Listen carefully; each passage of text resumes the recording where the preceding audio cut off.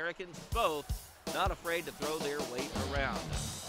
Puck battled for along the wall, and we get a whistle and a penalty. Now there they go. Swinging and missing is Diadamidi, as now he is hammering away at an Allen American who has turtled on the ice at the Maverick blue line. That Allen American now being separated from him, and Diadamidi salutes the crowd as both go to the box. It was Brett Lyon who took the brunt of several blows. Pulled the trigger, now Jens pops it into the left wing corner. One-handed around the boards to Hines, who takes a big hit. Back to the blue line to score. Trevor Ludwig deflected one, I believe, off the stick of Michael Clemente and in. And with 12 seconds to go in the first period, the Allen Americans with the lead, 1-0. Looking for a centering feed. His pass broken up by Trevor Ludwig. The Mavericks get it back.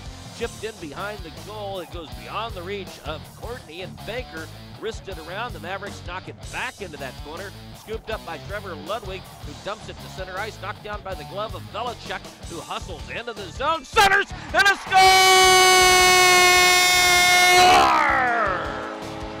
Kellan Tochkin raced in from well behind the area where the pass went towards him.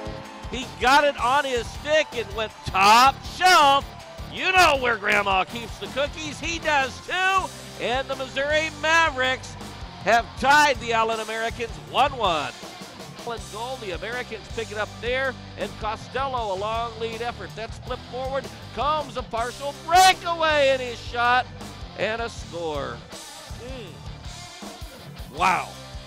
The Mavericks just a ton of pressure, working it free and breaking outside of their own end. The Allen Americans, and getting a shot away and scoring his second goal of the game, Jack Combs, at 4:36 of the second period. Into the right wing corner, slowly the puck goes in back of the net. Trevor Ludwig is hammered to the wall by a couple of Missouri Mavericks. Is now Diadamidi in a fight with Trevor Ludwig, or actually that's Steffes. Diadamidi lands with a couple of punches, now an uppercut as Steffes with a roundhouse right gets a hold of him. Another one by Steffes as the two go round and round. Diadamidi tries to pull him down to the ice surface. He has him pinned to the glass, and the linesman in between. This occurs with just under a second to go, under 2 seconds remaining, and Diadamidi kind of twirls his arms behind his own goal, has tried to twirl it around the wall. Mavericks keep it in as Courtney battles for it along the boards. Puck goes back into the corner. Now it comes free, held on. Oh, Tarasuk loses possession of it. The Americans, Combs the other way. Combs sets it up in front. Steffes scores.